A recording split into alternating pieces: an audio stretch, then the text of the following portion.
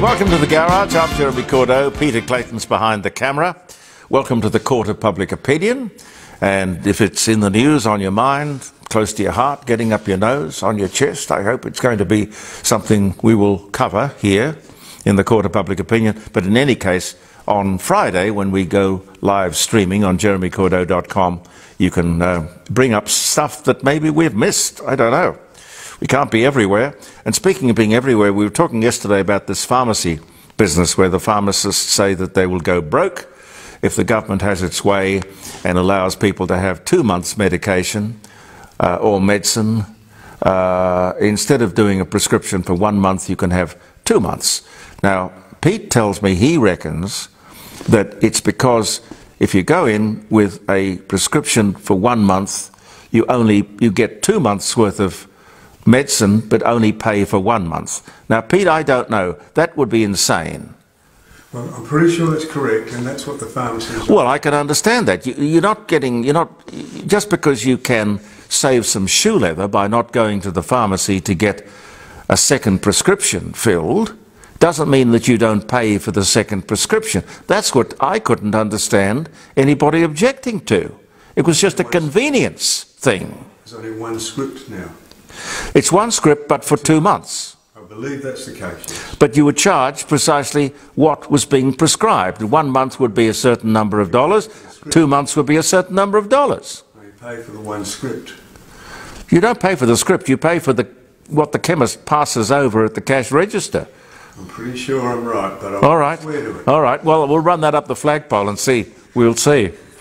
The Reserve Bank, soon to be former head, one Dr. Phillip Lowe, gave a very interesting address on last Friday, I don't know if you heard it, almost apologising for doing his job well. Doing his job well. You see, as I see it, the government needed a villain. The government was responsible, really, for one of the single most important ingredients in inflation, one of the big drivers, and that is the cost of energy, because that's reflected in everything we buy, everything we do, every place we go. The government is totally responsible for the high cost of electricity, not the war in Ukraine. Believe me, their pursuit of renewables and their demand that all coal-fired power stations be closed, keeping in mind, of course, that Australia contributes next to nothing to global emissions, 1.3%. What they don't tell us is that the wetlands and floodplains produce about the same emissions as power stations. And the worst gas of all, which is methane. And no one says a word. Wetlands are in, coal, of course, is out. It is a stupid policy and mantra. And where is the media? Taking its forelock and, I don't know, hoping for a good, secure job in the public service. I don't know what drives them. Certainly not curiosity or good journalism. It's not that these people are stupid. They're not. It is that they think we are stupid. Let's be clear. The Prime Minister and the Treasurer needed a villain. Let's blame the interest rates on Dr. Phillip Lowe. Not the high cost of electricity, which, of course, affects, as I said, just about everything. Our cost of living can mostly be attributed to the government's energy policy. No thought about the people, just the ideology. And as inflation rose, the man whose job it was to control became the diversion. He was going to be the punching bag for doing his job. And he went on doing his job, knowing that they'd set him up this way. Suffering public odium, I mean. He has nothing to apologise for. Had he not lifted the interest rates, inflation would have got a lot worse, and the country would have been in more serious trouble. I don't understand why he didn't get a second term, and I'm quite sure that Dr. Lowe doesn't understand either. But we'll see how it unfolds. More than 100,000 people have crossed the English Channel in tiny boats since 2018. It's not long ago. 100,000 people. I mentioned in our live broadcast on Friday, jeremycordeaux.com, that 20 million people, asylum seekers, are on the move at any one time looking for a better place to live, and who could blame them? We've got to deal with this. We have to. The only reason we're not more affected is simply we've got a great big moat around us. Dealing with it means dealing with all of those tin pot, despot dictators in Africa. And that will not be easy. They, along with some governments, not all, but some, do not care a damn about the people. But where is the United Nations, I wonder? Set up in 1945 to look after things like this. This should be their job. For the average African, that place is a hellhole. There have been, according to my brief research, coups in 7 countries. Military coups, mostly. That's in less than 2 years. People knock colonisation. I know. It's fashionable. It's the in thing. But under the British, or the French, or the Germans, or the Portuguese, the Spanish, the people never suffered the way they're suffering now.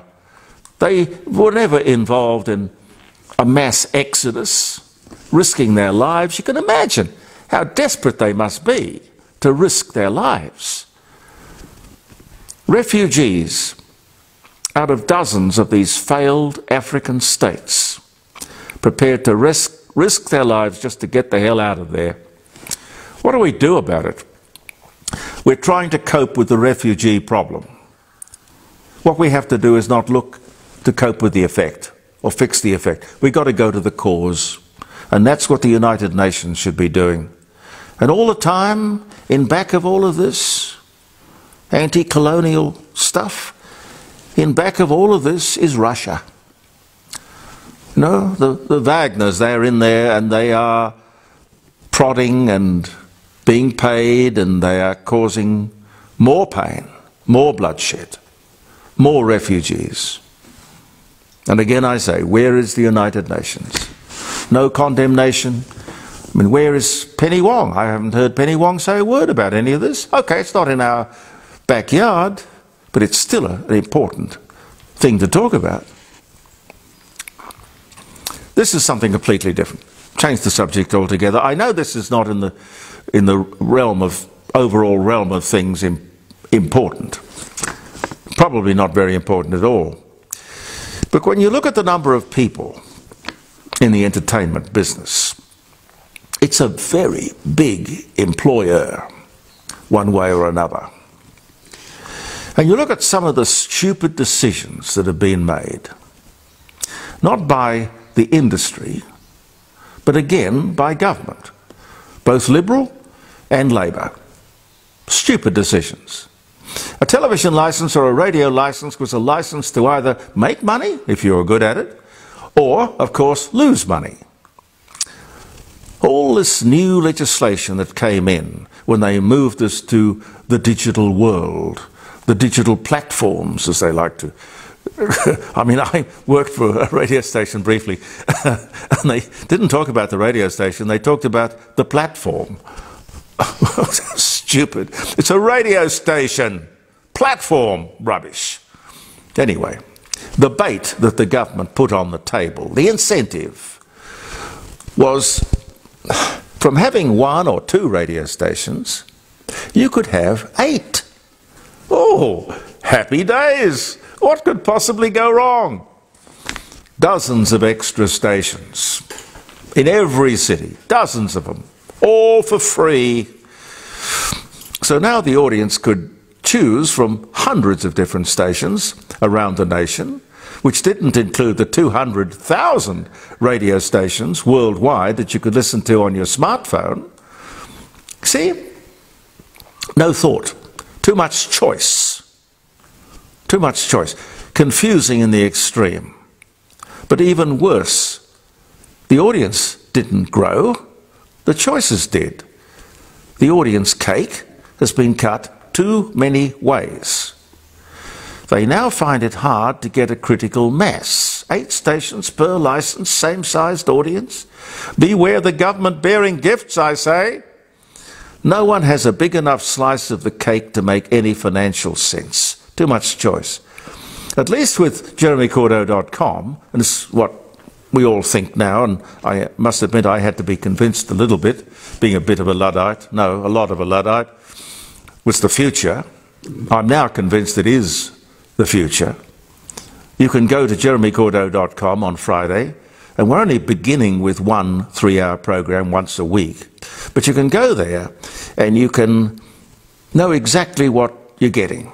Open-minded, open-hearted, free speech, and opinions, of course. Opinions with which you will not always agree, but that's fine. But there will be no fence sitting. Have I got time for one more? Yeah. An interesting thought, ladies and gentlemen.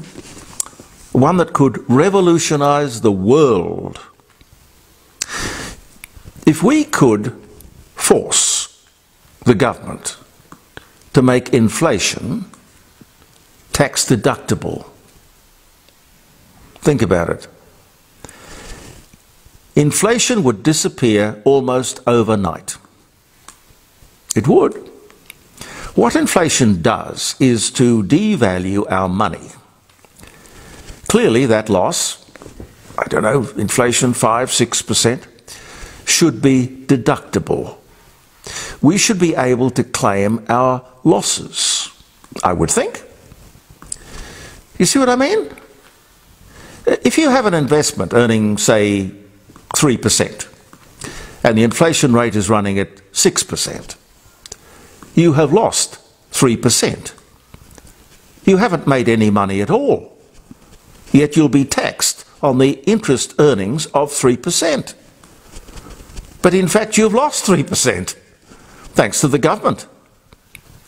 Now that 3% that you've lost, or we've lost, should be tax deductible. Claim your losses. Have a think about it. Make inflation tax deductible.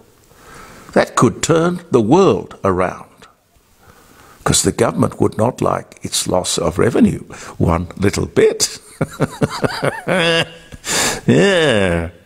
I'm going to mount something of a campaign around that. We'll talk more about that on Friday. Thank you very much for being with us in the Court of Public Opinion. I'm Jeremy Cordeaux. Thank you very much for your support. I try to answer all the comments that come in. Oh, my dates. I got carried away. My trouble. My trouble is, of course, I talk too much, and I figure we don't have any time left. Some dates? We got time for dates? Okay? Yes. How's the battery going? Good. Okay. August 15. Oh, look at that. 1308. 1308. My brother, Knights of St. John. Conquer Rhodes. Wow. An honour to be amongst you, sirs. 1308, wow. 1937, Janet Mead, Adelaide girl. Janet Mead, Catholic nun, pop rock singer, The Lord's Prayer, born in Adelaide. Oh, she died in 2022. I didn't know that. But she was born in 1937 on this day. 1769, Napoleon Bonaparte, French military leader and emperor of France, was born in Corsica in 1769. Wiley Post, American aviator, first solo flight around the world, killed in a plane crash in Alaska. He's only 36. But he was killed on this day in 1935. Ben Affleck, American Academy Award-winning screenwriter, Good Will Hunting, actor, all the rest, Armageddon, Pearl Harbor, BAFTA Award-winning director, born in Berkeley, California in '72. Macbeth, King of the Scots, slain in battle by his son, King Duncan. He was about 52 years old, 1057. Imagine being killed by your own son in battle. You'd think your kids would be on your side, wouldn't you? Hell's bells. Stig Larsson, Swedish author, Girl with the Dragon Tattoo, very big-selling book. I've never read it, but I know people who have and loved it, and the movie. Born in Sweden. He died in 2004, but he was born this day in 1954. Queen Mary of Scotland arrives in France at the age of 6 in 1548. The Beatles play to their largest crowd ever, 55,000 people at the Shea Stadium, New York. Among those in attendance were his future wives, or the Beatles' future wives, Barbara Bach and Linda Eastman. That was 1965. American philanthropist and co-chair of the Bill and Melinda Gates Foundation, Melinda Gates, born in Dallas, Texas in 1964. And Ignatius of Loyola co-founds the Society of Jesus, the Jesuits, as in the St. Ignatius School, 1534. And one more, Jack Russell. Now, this is not the guy who named the dogs, is it? No. Jack Russell, English cricketer and wicket-keeper. He was born in England in 1963. Hey, Missy, do you want to come and say hello? You can hop up, hop up, hop up. Oh! Say goodbye to everyone. This is Missy. Missy, oh, lovely girl. Missy. And did you bring a ball to play with? No. Say goodbye to everyone. Thanks for viewing. See you tomorrow in the Court of Public Opinion, and again live streaming on Friday. Bye.